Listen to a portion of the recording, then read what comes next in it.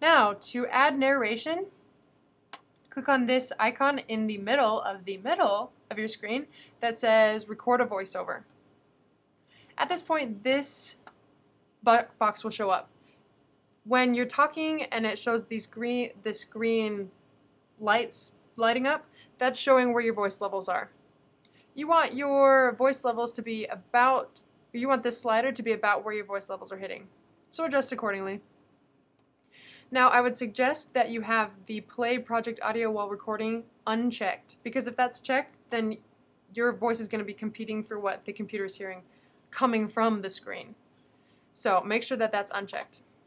Now, in order to start recording, you simply move your mouse to where you would like to start recording, and then you click. To stop recording, you again click. So I'm going to record this now. And now I can record, and this is really great, and what pretty tulips, and then you stop by clicking again. Okay, and then you'll see your little voiceover recording below. You can do the same little trick that you did with the audio, and adjust the size of it by using this double-ended arrow, clicking, holding, and dragging. You can also move your voiceover recording anywhere that you want it to go by clicking, holding, and dragging wherever you want it. Something interesting here. You might have a problem with your recording being too soft and your music being too loud. So let's see if that's a problem. By clicking and then pressing play. And now I can record, and this is really great, and what pretty tulips, and then you stop by. Okay, you'll notice that the music got a little bit softer, but it was still pretty hard to hear my voice, if you could hear that at all, really. So what you want to do is double click on your recording, and this box will pop up. Now, when you're on the clip side, you can change the duration and the audio effect if you want. You can do all of these different things.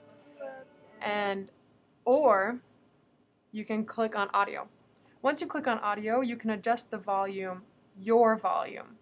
This is how your voice is sounding, and you can increase the volume or decrease the volume.